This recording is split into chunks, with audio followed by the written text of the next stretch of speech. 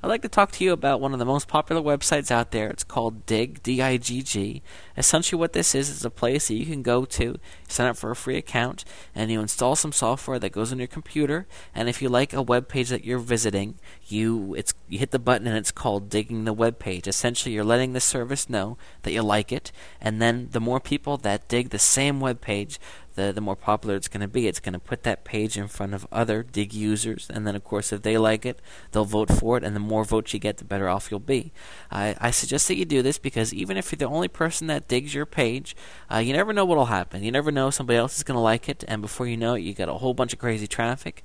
Of course, even if you just get that one dig, it's still going to be a backlink from one of the most powerful sites on the internet. Let me show you an example. You can see here these are more recent things that were dug today. This one was dug 565 times.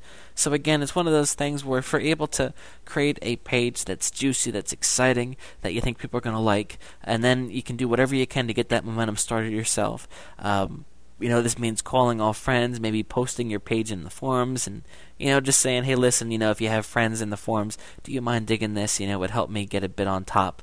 And then people have gotten crazy amounts from Digg by doing this. Of course, if the content on your site isn't exciting, people aren't going to like it. It's not going to work in the long term.